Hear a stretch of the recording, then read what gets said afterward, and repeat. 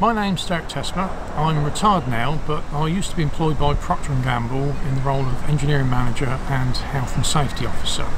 And it was in this role that I first became interested in the whole issue of electrosmog and radio frequencies.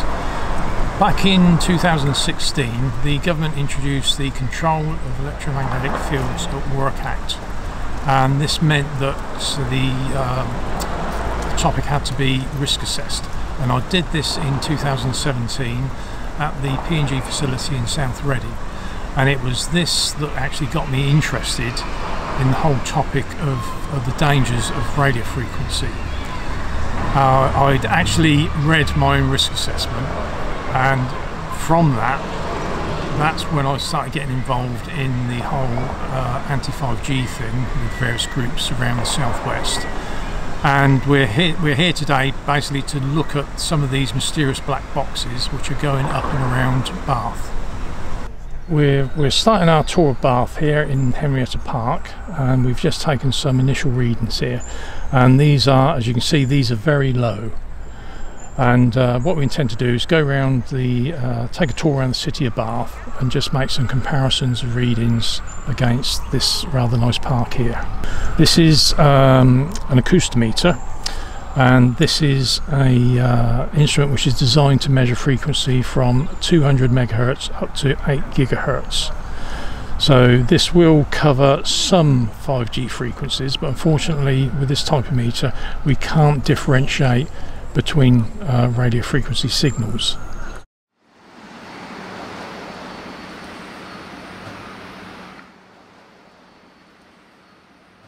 This is an acoustometer. Now what this is doing, this is measuring the radio frequency, and we've got two scales here. We've got peak and average. Peak is the one you really need to concentrate on because that tends to be where the damage is done.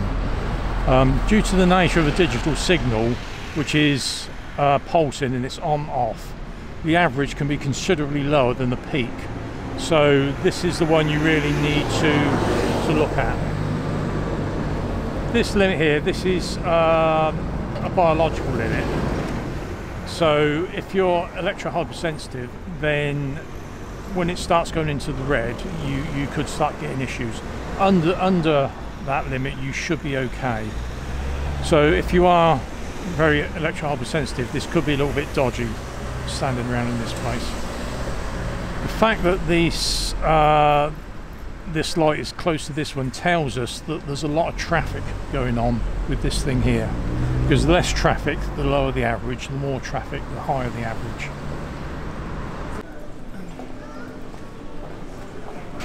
Right, so we're in Bath city centre here, and we're taking some more readings which are a little bit lower than they were before, but they're just basically just holding under the limit for electro-hypersensitives.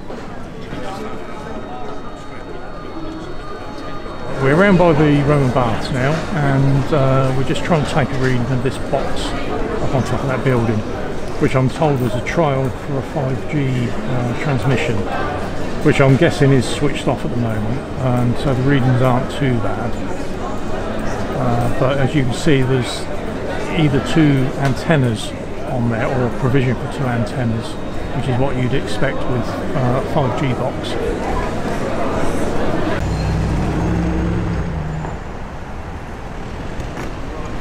Right, this is Bath College, and we're just taking a reading of these antennas up here, and as you can see we've got a lot higher reading now.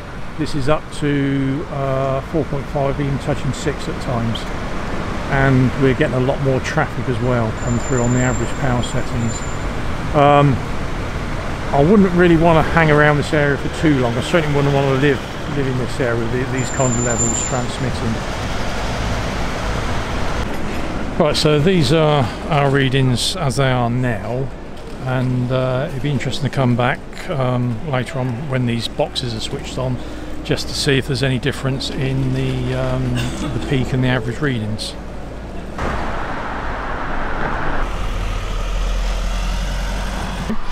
Right, we're near a school in Bath now, and these are the readings taken from the mast in the background there. As you can see, the actual peak power is actually quite high, and this would be I would consider this a bit high for a school. And we also have fairly high average power as well. This means there's a lot of, because these two figures are close together, this means there's a lot of traffic going on. And when I say traffic, that means radio frequency traffic, signals being sent. Right, we're a bit closer to the mast now, and we can see the power's gone up a little bit more. Now, interestingly, when we walked towards this location, the tree over there was in the way, and the peak signal dropped off a bit there.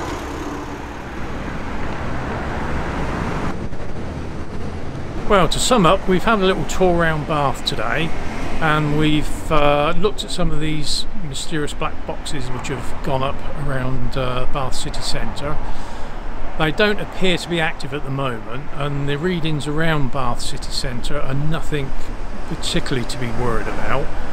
However, the readings around Bath College and at this location near the school, the readings are quite high here, and that would give me some cause for concern.